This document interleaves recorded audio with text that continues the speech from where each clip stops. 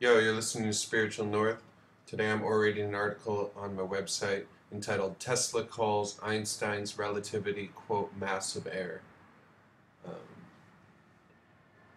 on July 10th, 1935, the New York Sun prints Tesla's condemnation of Albert Einstein, reporting Tesla called Einstein's theory of relativity, quote, a massive error and deceptive ideas and opposed to common sense, end quote. Uh, People throw this point out a lot in the flat earth community, and I just wanted to let everyone know that I dug up the original article and we're going to read it right now, just in case there was any question as to the validity of Tesla's quote. The New York Sun, July 10th, 1935. New apparatus transmits energy. Tesla announces method of remote control. The greatest engineering feat of the age, end quote, was announced late this afternoon by Dr. Nikola Tesla, scientist and inventor, in the course of a lengthy lecture given to the press, invited by him to celebrate his 79th birthday at a luncheon held at the Hotel New Yorker.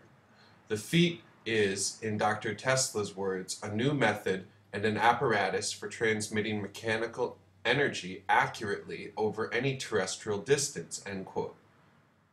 The method will provide, he said, a new means of communication. It will make possible remote control of ships and airplanes. It will enable prospectors to locate deposits of minerals. With it, scientists can determine the physical conditions in the Earth's center.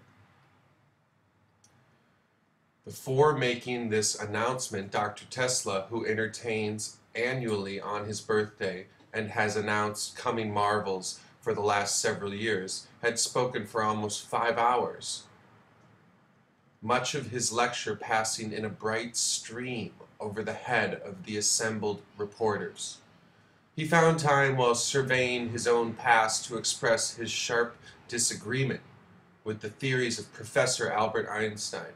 He announced that the theory of relativity is, quote, a massive error and deceptive ideas and opposed to common sense, end quote, and that, quote, not a single one of the relativity propositions has been proved, end quote.